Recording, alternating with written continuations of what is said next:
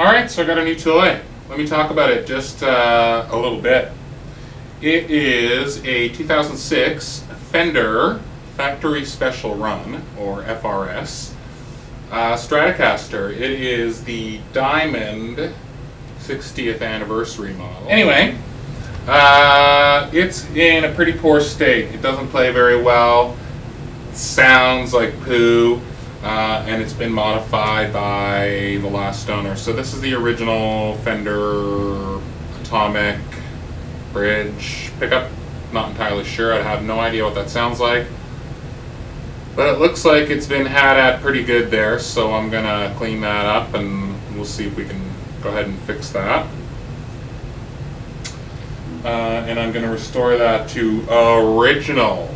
Look at me, restoring to something to original instead of modifying it. Yeah, for the time being I am going to restore it to original and just live with it the way it is before I decide to do anything. I had some crazy ideas right out of the gate.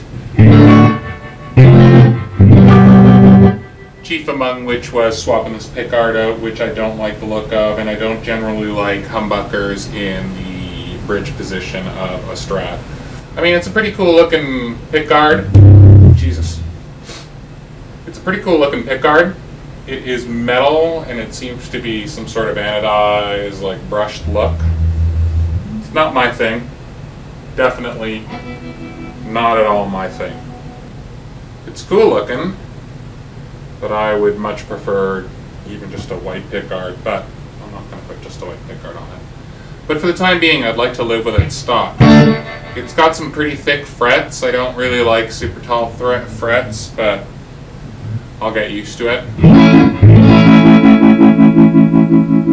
Just about the best sounding pickup on this is the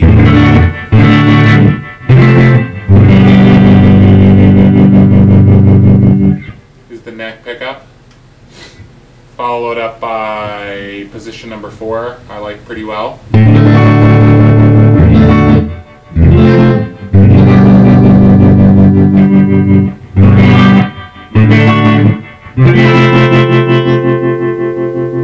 So that's the middle pickup.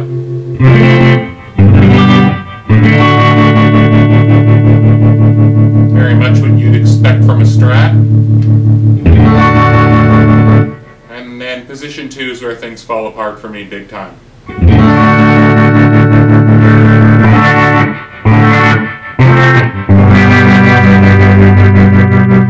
Oh, that thing's awful. It's a Seymour Duncan SH6 distortion, I believe. Yeah, that's coming out of there, toot sweet. I do not like that one bit.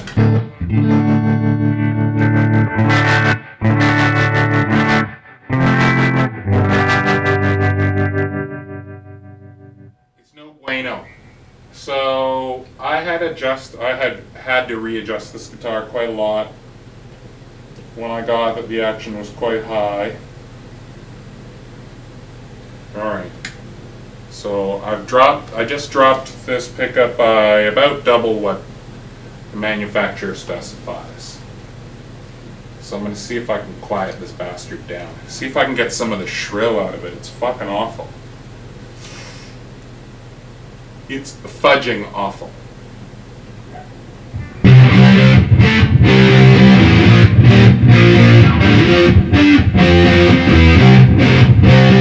Alright, at the moment this thing's playing like a big old piece of poo. The action's still a bit too high for my liking. It was really high when I got it. I lowered it just so that I could play with it and see what's wrong with it, but it's...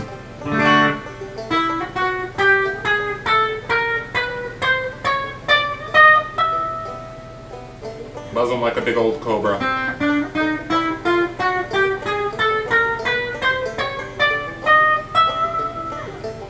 So yeah, it's buzzing like a big old cobra, and I know that it's sitting at action that it shouldn't buzz at, so the frets are needing some leveling. So that's what I'm going to get to next, is leveling frets on this guy, although I do have one problem and one hesitation, and that is I'm pretty sure that this is a compound radius fretboard. I haven't checked it yet, I haven't pulled the strings off of it yet, but I'm pretty sure I'm going to find that when I pull the strings off of it and check the fingerboard, that I'm going to find something like 9.5 up here, maybe 12 down there. If anybody knows, before I actually get to that, if this is a 2006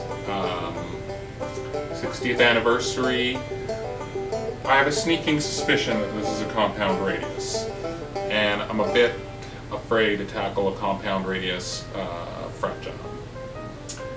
So that said, I might do some spot leveling, which means I'm going to have to figure out which frets are rattling and what's causing problems and try to do it that way. But anyway, we'll see. I have to come up with a plan. So I'm going to take my time with this guy here. I thought I'd just give it a quick introduction because I do have a couple of quick questions about you know, the radius of the fretboard, and I am curious to see what this pickup is going to sound. This is the original bridge pickup, the Fender Atomic something or other. I'm hoping it sounds a bit more Fendery for right now. The Seymour Duncan Distortion SH6, I think it is. Way too hot for me. It doesn't sound stratty. It sounds like it belongs in some sort of metal guitar. And this to me is not a metal guitar. This is not, I don't know, maybe to some people it is, but this is not to me a heavy metal guitar. This isn't. The neck's pretty thick. I find the neck fairly thick and chunky on this guitar. Not overly thick, but it's like a modern C shape. I think I would say that that's a sort of a C shape, and yeah, it's a bit fat for my liking, that's for sure. It seems to ease up down here near the heel a bit. It seems to taper a bit. And another sort of curious thing is I find that the fingerboard material is thicker at the top than it is at the bottom, which is another reason that it kind of leads me to believe, just upon inspection, and here I'll show it to the other camera, but you can see there at the top that it's quite a bit thicker, the material,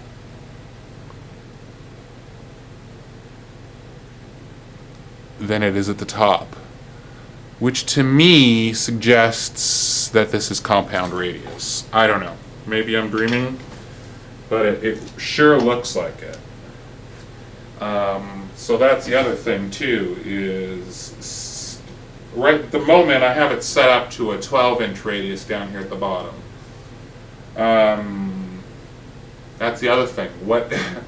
That's the other thing I need to investigate is what do I need to set these saddles at? I suspect it's a 12-inch radius, but I don't really know at the moment. Anyway, that's really the only problem with it. It's got a few little dings. It's got one ugly sort of ding right there. But apart from that, it's really clean. I mean, it's got lots of splooge all over it, but oh yeah, there was one other little pretty insignificant, even hard to film. There it is. And that was the other one. So, but that's really no big deal. Apart from that, I mean, it's gleaming, shiny, there's no real scratches, there's no other real scratches or anything in it. The headstock, which to me is the coolest part of this thing, seems to be in pretty good shape. But it's clear that whoever set this up didn't have a clue what they were doing. The owner claims, and he seemed like a real nice fella, so I'm not disparaging him or saying he's lying or anything like that, but he claims he got it set up not too long ago at a local guitar shop called Long and McQuaid's, and if he paid for that setup, oh, it's pretty shocking because the action was really high. It was sitting at least the low E.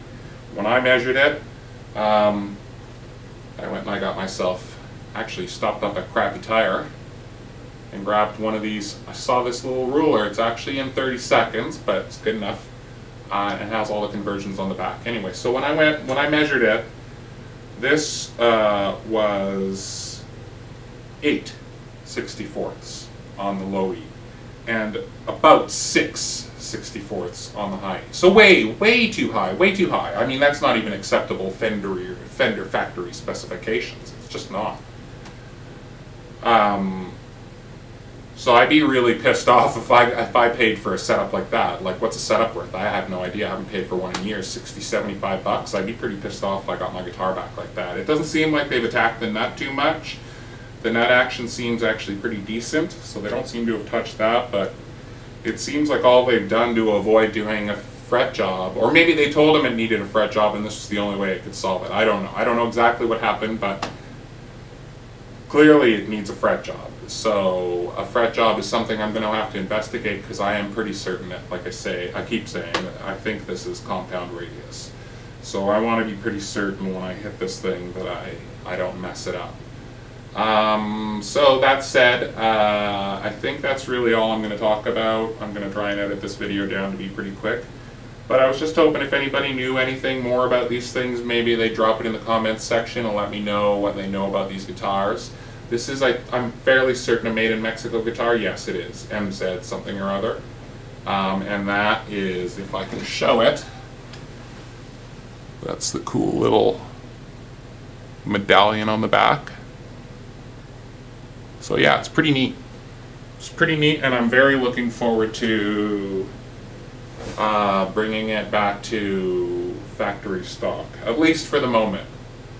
Certainly, I want to reassemble the factory electronics, if nothing else. Even if I put some new electronics in here, I will remove the pickguard in its entirety and put something completely different all the way around in there, which I can and might do. These here were meant for another project. In fact, I was getting ready to film it, but this is just a mint green pickguard with some pretty nice pickups that I think will look pretty sparky in that. So I might do that. But for the time being at least, I wanna get the original electronics back in there and just see what it sounds like. I might like it. I might like the original pickups. So the previous owner said he hated it. Who knows? I might like it. I might hate it. And if I hate it, then I'm definitely going to Plan B, which is to stick that other scratch guard in here, at least for a while. Anyway, it's not going to devalue the guitar to put a new pickguard on, as long as I save all the original, and that's what I want to do. I want to save all the original stuff in its entirety, and I'll just put something brand new and fresh in there. Okay, so apart from that, there's nothing really else to talk about. It's a pretty cool guitar. It's from 2006. And any comments about anything you might know about this guitar, details-wise, would be much appreciated in the comments section.